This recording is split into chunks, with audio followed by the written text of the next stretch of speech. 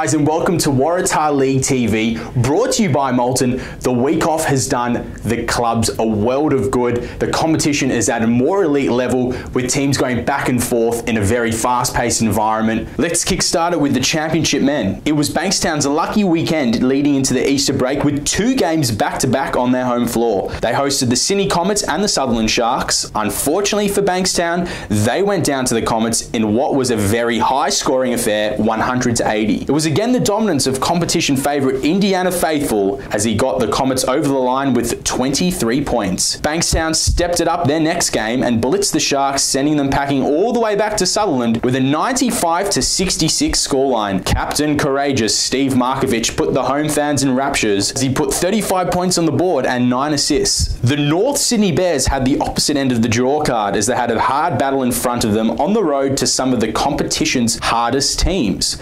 First up, they had the derby against Manly, and it wasn't the outcome they would have liked, going down 99-88. Hornsby is smiling from ear to ear, and what makes the Spiders' success even more impressive is that their roster isn't as big as some of the other squads. In what was a more improved performance by the Bears, they went down 75-69. Hills have always been a team that fights until the very end, and their doubleheader started with a game away to Central Coast that was no different as they beat a team struggling to find any sort of success. Hills won this match 96-75, largely thanks to Goran Veg's 23 points.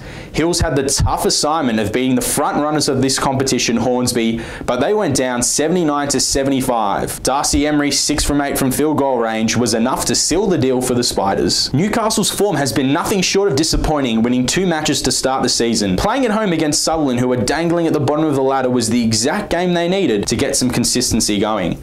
Dane Suttle used the cookie jar technique to full effect as he marched on to 16 points. Maitland are the surprise packets this season. They just keep getting better and better. Currently in second position, the Mustangs took the drive down south to blow the Illawarra Hawks away, winning 90-56. Whilst in the championship women, Bankstown are living dangerously on the edge of the top 4, but their confidence will be boosted knowing they can get the job done without Casey Samuels. Isha Coulter was the queen of the court, helping herself to 11 points and helping the Bruins defeat the Sydney Comets 71-51. A doubleheader for the Seagulls took them to their happy place for both encounters. They lost to the Bears 80-65, largely thanks to Callie Hoverter's 24 points and Brie Delaney's hot shooting, where she hit 6 threes on her way to 23 points. They were luckier the second time around, where they made the Hawks fly back to Illawarra with a 69-40 victory. Erin Todd had 24 points and 14 rebounds in the effort. Hornsby ventured out to Hills, where they took care of business, recording an 82-51 victory. The Spiders are looking more and more dangerous as the weeks go on. Christina Rowe and Danica Moore had the hot hands, combining for 36 points. Sutherland are loving where they are placed at the moment in third position. A trip to Newcastle with a scoreline that read 71-66 was enough for them to defeat the Hunters,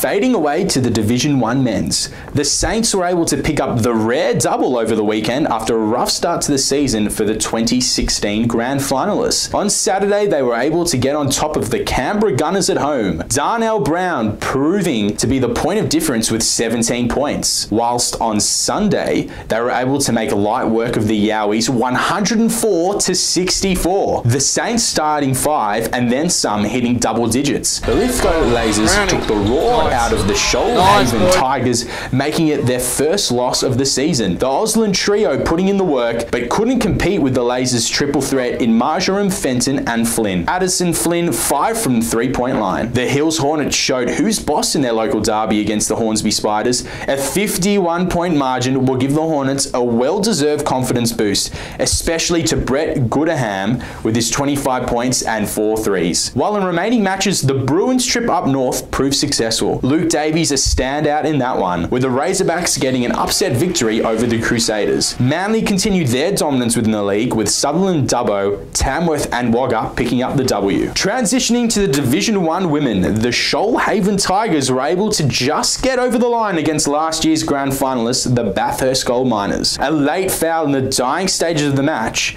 allowed Kate Bellamy to put the Tigers in front. In a low-scoring affair, the Thunderbolts were able to pick up a road win. Posting up to the Division 1 Youth League men, a crosstown battle that went down to the wire. The Sydney Comets winning an absolute showstopper of a match. William Davo Hickey putting the Comets over the line line and proving instrumental in the battle alongside Femi Panzouris and Zach Tosic. While the Bruins were able to cut their losses and back it up on Sunday, getting a win over the Sutherland Sharks at home. In another tight contest, with 40 seconds on the clock, Manly's Adam Fawcett from outside the arc was able to lock up the score at 74 points apiece. Norths regained possession with Reggie Ridlin at helm, drawing the foul to put the Bears in front and take the 2 points. The Bears then making it a perfect weekend, defeating the Storm at home despite Makuch Malucha's 46 points. In a grand final rematch, the Waves were able to still prove they've still got it, defeating the Hornets on the road. While in remaining matches, the Crusaders, Mustangs and the Panthers were able to get the W. From one basket to the other, the Division 1 Youth League women. In a weekend of shock losses, the Crusaders dropped their first game of the season, going down to the Hawks at the Snake Pit. Ellery Morris leading the charge for the Hawks with 18 points. While in another upset, the North Sydney Bears were able to take the flight out of the Sea Eagles, Faith Bolgan proving to be instrumental, the Sea Eagles going on defeating the Hawks on Sunday. In the local derby, the Hills Hornets just weren't able to hold on, going down to the Spiders in a close one. The rest of the weekend, Bankstown get an upset victory over the Panthers, with Sutherland picking up double. Dunking all over the Division 2 Youth League men, the Newcastle Hunters have made it a perfect 5 from 5 after defeating the Spiders at home. Jacob Doricott and Samir Singh leveling up on 19 points, while another side still undefeated within the Division 2 comp is the Moss Vale Magic, who made light work of the Scorchers on the road. St George have swung back into their winning ways, downing the Seagulls at home. The Stains starting 5, plus a few extras hitting double digits, with Illawarra, the Razorbacks and the Comets rounding out the weekend with wins. Thanks to our good friends at Molten, it's time to see who our nominations are for this week. From the Championship men, Goran Veg from the Hills Hornets, and from the Youth League men, Adam Fawcett from the Manly Sea Eagles. And from the Championship women, Callie Hovatar, and from the Youth League women, Faith Bolgan from the Manly Sea Eagles. Congratulations to Lachlan Hutchinson from the Sutherland Sharks and Alessandro Gasparotto. Thanks to your votes are the MVP round 4 winners. Another week off from basketball action. Make sure to get your chocolate dosage in. From everyone here at Basketball New South Wales,